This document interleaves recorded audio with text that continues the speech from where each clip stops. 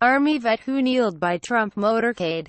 Trump's NFL attacks. Totally wrong. President Trump on Saturday criticized Puerto Rico's poor leadership and defended his administration's response to the aftermath of Hurricane Maria's devastation on the island. Following a plea for aid by San Juan's mayor, Trump said the mayor was being nasty. The mayor of San Juan, who was very complimentary only a few days ago, has now been told by the Democrats that you must be nasty to Trump. Trump tweeted, "Such poor leadership ability by the mayor of San Juan and others in Puerto Rico, who are not able to get their workers to help. They want everything to be done for them when it should be a community effort." He continued, 10,000 federal workers now on island doing a fantastic job. The mayor of San Juan, who was very complimentary only a few days ago, has now been told by the Democrats that you must be nasty to Trump. Donald J. Trump, at Real Donald Trump, September 30, 2017. Such poor leadership ability by the mayor of San Juan and others in Puerto Rico, who are not able to get their workers to help. They, Donald J. Trump, at Real Donald Trump, September 30, 2017, want everything to be done for them when it should be a community effort. 10,000 federal workers now on island doing a fantastic job.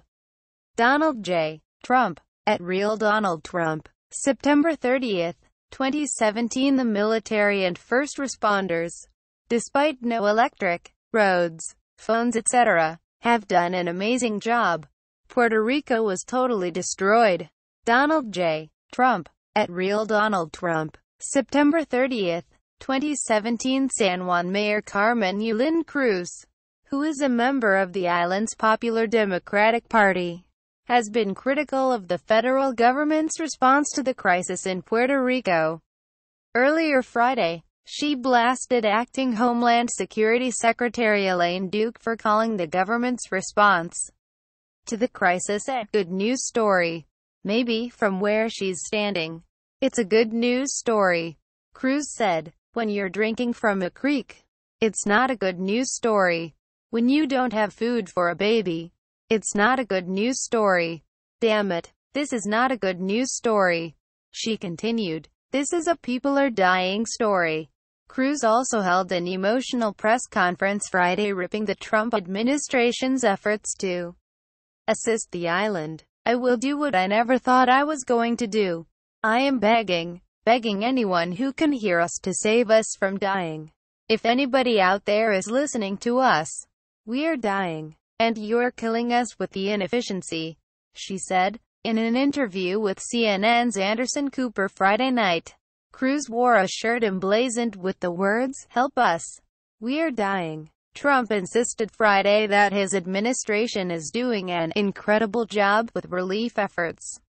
"We have done an incredible job, considering there's absolutely nothing to work with," Trump told reporters at the White House. "And a very big question is, what are we going to do with the power plant?